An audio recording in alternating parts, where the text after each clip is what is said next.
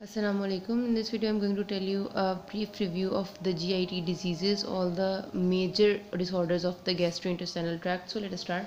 सबसे पहला हम बताया कि स्वेलविंग से स्टार्ट करते हैं। तो स्वेलविंग मैकेनिज्म का अगर पैरालिसिस हुआ हो क्यों होगा, इतना ये इंपॉर्टेंट डिसऑर्डर नहीं है। बहरहाल स्वेलविंग हमारे पास कोई भी ऐसी मस्कुलर डिजीज़ अगर हो जाती है जिसमें हमारे मसल्स का पैरालिसिस हो जाता है, जैसे माइस्थीनिया ग्रेविस है, जैसे एनकेफ्लाइटिस है, पोलियोमिलाइटिस है, ये सारी वो डिजीज़ हैं जिसमें मसल्स पैरालाइज हो जाते हैं, पोलियो में होते हैं, माइस्थीनिया में होते हैं। तो उनमें सिर्फ और सिर्फ लिम्ब मसल्स हमारे बाजुओं पर टांगों के मसल इफेक्ट नहीं होते, बल्कि स्वेलविंग के मसल्स भी इफेक्ट हो सकते हैं। और जब स्वेलविंग के मसल्स पैरालाइज हो जाएंगे तो स्वेलविंग का जो मैकेनिज्म है दैट विल बी डिस्ट्रॉयड। उसमें सबसे ज़्यादा जो कॉमन चीज़ें हैं, तीन तरह से डिस्ट्रॉय हो सकते हैं। एक तो ये हो सकता है कि हमारे पास जो स्वेलविंग है वो टोटली ही ना हो, मतलब फूड आगे जाए ही ना। दूसरा ये हो सकता है कि हमारे पास वो जो सॉफ्ट पैलेट ने क्लोज होना था और हमारी नोज़ को बंद करना था वो ना होगा, तो जब खाना हम जैसे ही खाएंगे तो वो हमारी नोस्ट्रल्स के ज़रिए बाहर आना शुरू हो जाएगा। तीसरा ये हो सकता है कि जो लैरिंक्स ने क्लोज होना था और रेस्पिरेटरी पैसेज को बंद करना था वो नहीं होगा, तो खाना साथ साथ एस्पिरेशन हो जाती है। एस्पिरेशन का मतलब है कि एसोफेगस के साथ फेरिंग्स के साथ लैरिंक्स में भी चला जाता है और हमारे लंग्स में खाने जाने का खतरा होता है। और एक बहुत इंपॉर्टेंट कंडीशन है कि हम किसी पेशेंट को डीप एनेस्थीसिया देते हैं, ये इंपॉर्टेंट है। तो डीप एनेस्थीसिया जब दिया जाता है तो जब तक वो किसी भी ऑपरेशन के लिए हम उसे दिया जाता है लोकल जनरल एनेस्थीसिया, तो जब तक वो एनेस्थीसिया से मुकम्मल बाहर नहीं आ जाता उसे कभी भी ओरली कुछ खाने के लिए नहीं देते, क्योंकि एनेस्थीसिया में मसल्स पैरालाइज हुए भी होते हैं। अगर उसे ओरली कुछ खाने के लिए देंगे तो वो लंग्स में चला जाएगा, इमीडिएट डेथ हो जाएगी। इस वजह से हमेशा नेसोगैस्ट्रिक ट्यूब पास करनी होती है। देन हमारे पास अगली चीज़ जो है इंपॉर्टेंट है डिस्फेजिया, जो गाइटन में आपकी मेंशन नहीं है, सो आपने इसको करना बड़ा इंपॉर्टेंट होता है। डिस्फेजिया का मतलब, dysphagia is actually not a disease, it is a condition जो बहुत सारी डिजीज़ में होती है। जब भी हम ये कहते हैं, पेशेंट आपको कंप्लेन करता है कि जी खाना अंदर नहीं जा रहा है, ऐसा लगता है कि इधर सीने में आके फंस गया है, उसका मतलब होता है he is the डिस्फेजिक person.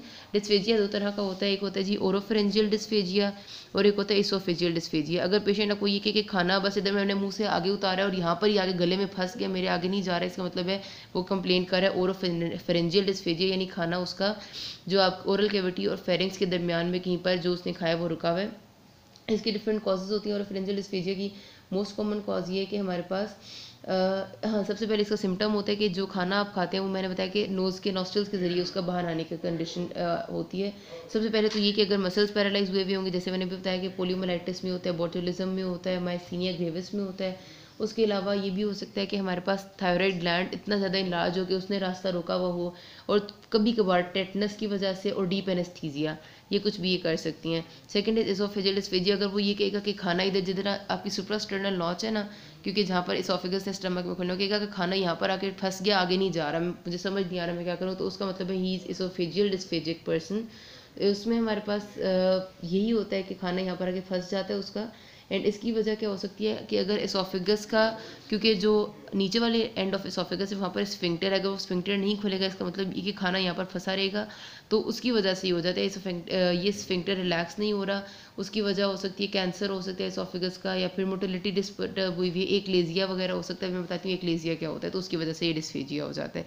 Then हमारे पास बड़ा इंपॉर्टेंट डिसऑर्डर है एकलेजिया, बहुत ज़्यादा इंपॉर्टेंट है, तकरीबन हर बार लाजमी पूछते हैं। एकलेजिया ये होता है हमारे पास कि जो आपका लोअर एसोफेजियल स्फिंक्टर है, जिसने जहाँ से खाना एसोफेगस से स्टमक में जाना है, वो हमेशा नॉर्मली कॉन्ट्रैक्टेड स्टेट में होता है। जब खाना आता है फूड बोलस वहाँ तक पहुँचता है तो माइंड डायरेक्ट प्लेक्सिस के एक्शन के थ्रू वो रिलैक्स हो जाता है। अगर वो जो लोअर एसोफेजियल स्फिंक्टर है, जहाँ जिसने रिलैक्स होना था खाने के एंट्री पे, अगर वो रिलैक्स नहीं होता, ये वाला जो स्फिंक्टर है स्टमक और एसोफेगस के दरमियान, अगर ये रिलैक्स नहीं होता, ये बंद ही रहता है, तो जितना हम खाना खाते जाएंगे वो स्टमक के लोअर एंड पे आके रुकता जाएगा। इस कंडीशन को कहते हैं एकलेजिया या फिर मेगा इसोफेगस, क्योंकि इसोफेगस जितना हम खाना खाते जाएंगे वो यहाँ इकट्ठा होता जाएगा, ना वो आगे जाएगा। उसकी वजह से इसोफेगस का जो लोअर एंड है ये बड़ा हो जाता है। इसको हम टिपिकल कहते हैं कि बर्ड बीक प्रेजेंटेशन होती है। लोअर एंड ऑफ इसोफेगस को जब हम देखते हैं उसमें अल्ट्रासाउंड या एक्सरे में, तो ऐसे ही उसका लोअर एंड इतना ज़्यादा बड़ा हुआ होता है और आगे से बिल्कुल बंद हुआ हुआ होता है जो आगे लोअर एसोफेजियल स्फिंक्टर है। तो ऐसे जिस तरह एक बर्ड का बीक होता है ना, उसकी प्रेजेंटेशन इस तरह से हमारे पास नज़र आती है, क्योंकि रिसेप्टिव रिलैक्सेशन नहीं हो रही, माइंड डायरेक्ट प्लेक्सिस का इसमें पैरालिसिस जो है या फिर उसकी जो वर्किंग ख़त्म हो जाना, वो सबसे इंपॉर्टेंट कॉज है। और होता क्या है जी, पेशेंट आपको कंप्लेन करता है कि चेस्ट पेन होती है, खाने के बहुत बाद मुझे बहुत ज़्यादा सीने में दर्द होता है और भूख बहुत ज़्यादा लगती है, पेट नहीं भरता, लेकिन आहिस्ता आहिस्ता उसका वेट भी लॉस होता जा रहा है कि खाना आगे नहीं जा रहा, और हार्ट बर्न, सीने में जलन बहुत कॉमन है, क्योंकि यहाँ पर खाना इकट्ठा हो रहा है तो यहाँ पर सारी हमारी इसोफेगस की वॉल डैमेज होती है। अगर खाना ज़्यादा से तक इधर स्टेसिस रहे यहाँ पर इसोफेगस में, तो इसोफेगस इतना बड़ा होकर डैमेज होकर इसकी वॉल्स जो है वो डिस्ट्रॉय होकर फट भी सकती हैं, एंड देन तब तो इमीडिएट डेथ हो जाती है।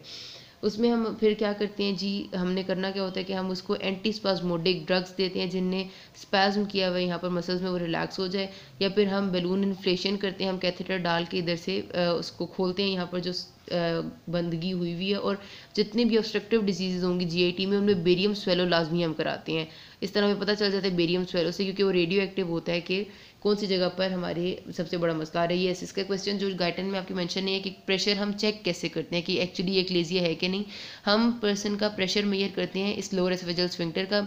नॉर्मली जब खाना नहीं खाते तो प्रेशर इसका होना चाहिए 30 मिलीमीटर्स ऑफ मर्करी, और जब खाना खाते हैं तो वो रिलैक्स होता है तो इसका प्रेशर हो जाता है 0।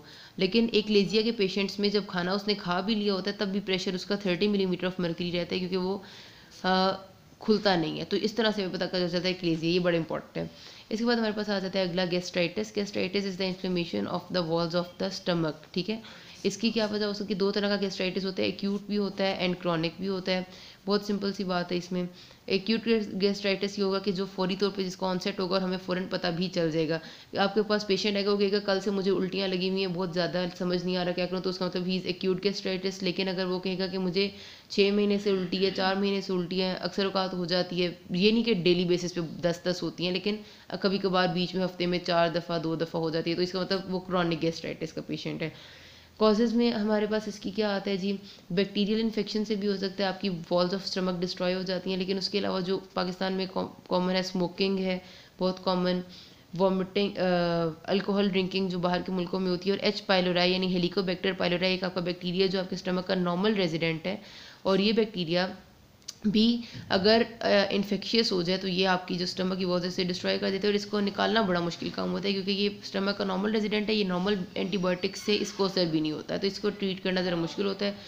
एक तो ये हो गया। फिर हमारे पास इसकी एस्पिरिन जो हमारी एनसिड्स हैं, जिन्हें non stimulated and anti inflammatory drugs हैं, अगर हम ज़रूरत से ज़्यादा लें तो वो भी आपका गैस्ट्राइटिस कर सकती हैं। तो अल्कोहल और एस्पिरिन 2 बड़ी इंपॉर्टेंट कॉजेज़ हैं।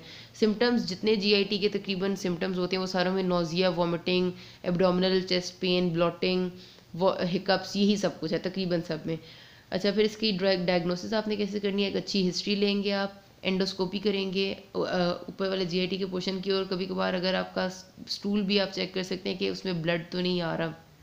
एंड ट्रीटमेंट में पहली बात तो ये कि अपने लाइफस्टाइल, अगर वो स्मोकिंग या अल्कोहल की वजह से गैस्ट्राइटिस है तो उसको अपने लाइफस्टाइल चेंजिंग का ज़रूर कहना है। देन हमारे पास एंट एसिड्स देते हैं हम, क्योंकि एसिड प्रोडक्शन जो है वो थोड़ी कम हो जाए, एंट एसिड होते हैं वो, और साथ अगर वो उसकी वजह से बैक्टीरियल इन्फेक्शन की वजह से तो एंटीबायोटिक्स भी लाजमी दी जाती हैं। ठीक है, और इसकी फिर हमारे पास जो क्रॉनिक गैस्ट्राइटिस होता है वो बड़ा खतरनाक होता है, क्योंकि क्रॉनिक गैस्ट्राइटिस में स्टमक की वॉल आहिस्ता आहिस्ता आहिस्ता आहिस्ता करते हुए इतनी डिस्ट्रॉय हो जाती है कि ना उसमें HCl प्रोडक्शन रहती है, एक क्लोर हाइड्रिया हो जाता है। एक क्लोर हाइड्रिया का मतलब होता है कि HCl प्रोडक्शन बिल्कुल ख़त्म हो जाती है, और साथ ही साथ पर्निशियस एनीमिया हो जाता है, क्योंकि जिन सेल्स ने HCl बनाने उन्हें विटामिन B12 के लिए इंट्रिंसिक फैक्टर भी बनाना है, तो ना वो एब्जॉर्ब होगा ना HCl आएगा, तो पर्निशियस एनीमिया और एक क्लोर हाइड्रिया are the complications of chronic gastritis. ये पूछते होते हैं, ये इंपॉर्टेंट बात है, वाई में पूछते हैं कि क्रॉनिक गैस्ट्राइटिस की कॉम्प्लिकेशंस क्या है, तो एक क्लोर हाइड्रिया एंड पर्निशियस एनीमिया।